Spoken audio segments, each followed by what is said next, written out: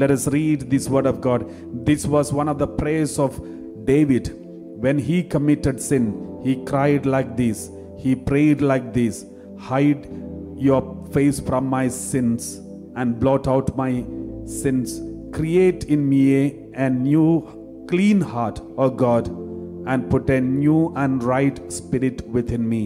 Create in me a clean heart, Lord.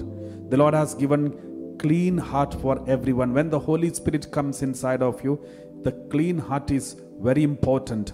So those who have made yourself clean heart, the Lord has put His right spirit within you. And this Holy Spirit is always there inside of you. Now you need to pray like this, verse 11. Do not cast me away from your presence, and do not take your Holy Spirit from me.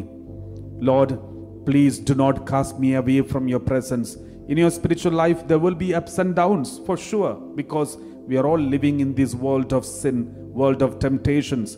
We may fall into sin because of our weakness. Don't wait. Don't sit on the sin. Instantly go for confession and repent. Come back to the Lord. And you should have a thirst for the Lord, just like the prodigal son had.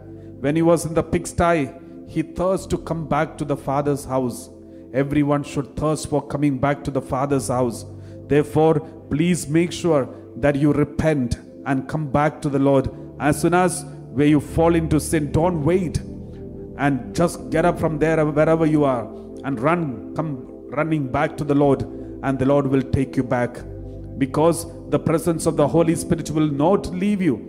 He wants to be there in your heart for once and for all.